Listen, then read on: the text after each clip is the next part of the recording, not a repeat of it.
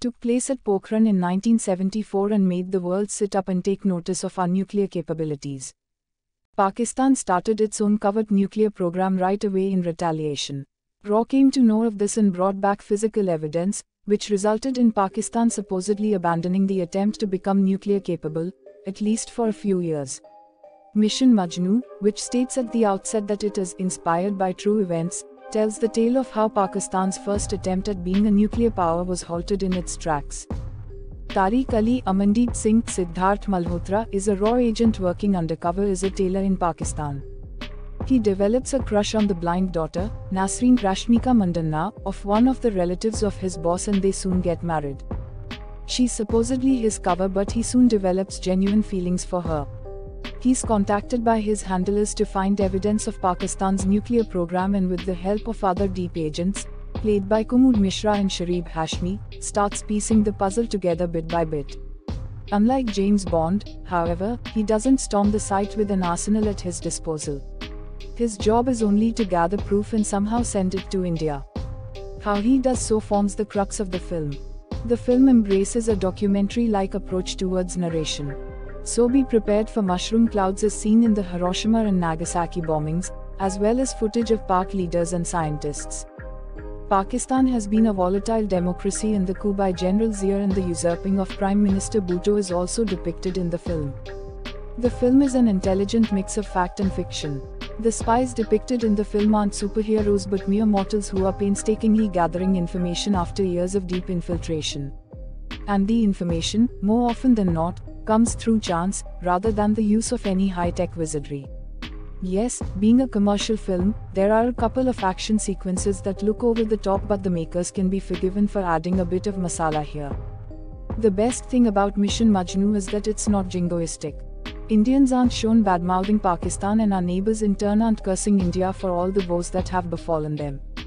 There's a scene where an old lady offers tea to the hero and blames the partition on the British, saying we're reaping the ill-gotten fruits of their divide and rule policy even now.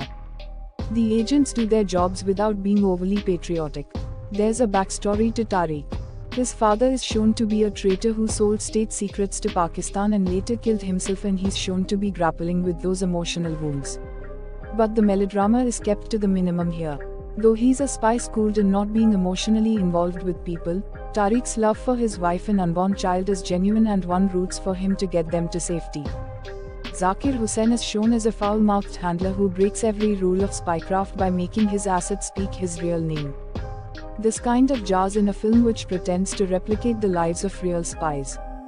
Kumud Mishra and Sharib Hashmi have lent able support to the proceedings, and their quirky personalities add a color to the film. This was supposed to be Rashmika Mandanna's Hindi debut. Due to delays, that honor went to goodbye. She's beautiful, no doubt, and her depiction of a blind girl totally in love with her husband is spot on. Her best scene happens when both she and Sidharth remembered Dharmendra's performance from Sholay. She shares a definite chemistry with him, and they look like a much-in-love couple, who'd have lived a happy life together in much peaceful times. Sidharth Malhotra has played a patriot before in Shisha 2021, though the two characters aren't cast in the same mold. He looks the part of a deep-cover agent doing his duty in a distant land, fully knowing the consequences of his actions.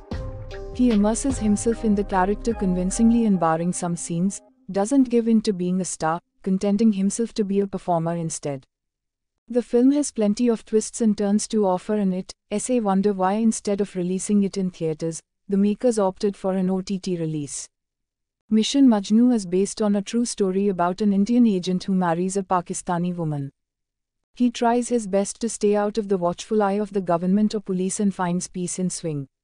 The film explores history repeating itself because the same cycle of events continues to happen. It's hard to break the process if you're born into a broken system. It is an important true story that could have been executed in a more engaging way. We review the Netflix film Mission Majnu, which does not contain any significant spoilers. When countries are at war with each other, sometimes people lose sight of humanity and the love that is found in the community. No matter the background or the religion, there must be some balance to live in unity.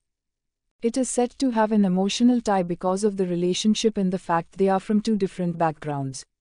So Bagchi also poses the question if love can conquer all in the face of adversity. Then as we meet the love interests, it becomes wholesome and sweet. The family dynamic is the most interesting aspect at first because her father doesn't want her to marry the tailor. She doesn't care about his occupation, so she does marry him in spite of what her father said. Once she